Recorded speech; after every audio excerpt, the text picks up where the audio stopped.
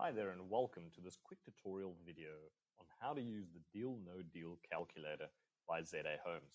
So you will have downloaded this Excel sheet for estate agents from our website, and I'm going to take you through this Excel sheet now.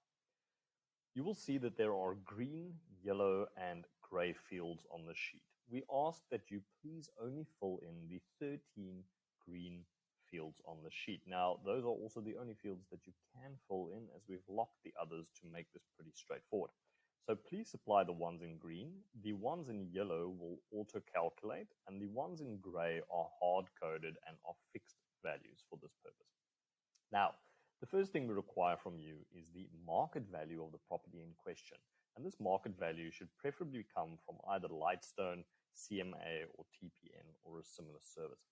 The next one is the purchase price, and this is the price that you think the seller will accept for the sale. Then this will calculate automatically the below market value percentage, if any, as well as the rand value discount based on those two metrics.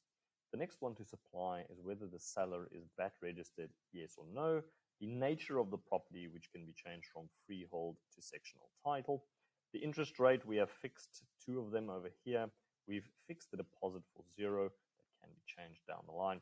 The estimated revamp costs that you estimate this property would attract. Time frame, we have them as 20 years over here. The rental income, then this must please be the realistic rental income that you think this property could fetch. Now, depending on the strategy, this might be a wildly different figure between a student accommodation, for instance, versus a standard buy-to-let. So please apply just your own opinion of what a realistic rental could be. The monthly bond payment as well as bond costs and transfer costs will be calculated. Then you can please supply the monthly insurance that you think the property would fetch, levies if it's a sectional title, and rates and taxes for freehold or sectional title. We can see we've hard-coded the management fee, the maintenance and incidentals, as well as any vacancies or voids. This will give us a calculated monthly cash flow rand amount, the capital investment that this deal seems to require, the ROI, and the gross yield on this property. Now, the last 4 questions is whether the seller will consider an installment sale, and we have some other videos on what an installment sale consists of, but this will just be a simple yes/no response. And then lastly, we require your details so that we can be in touch with you once you have submitted the sheet. So the first thing is just your email address, your full name, and your cell number. And with your cell number, to please start it with 27, since it will drop to 0 in this field. Now, at the end over here, we have 8 cells in orange, 4 on the left, 4 on the right.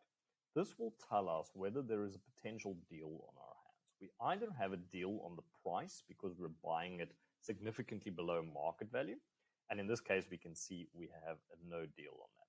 Then we have a deal on the yield or the net cash flow on this property that was calculated above. And it seems that we might have a deal on our hands even at different interest rates, because this one on the left runs at 9, this one runs at 10.5.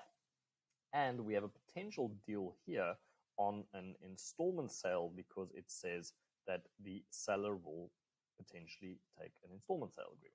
Now, if you get a deal response on any one of these 8 fields, then please send the sheet through to us so that we can be in contact with you and discuss the deal further and see if we can assist the seller.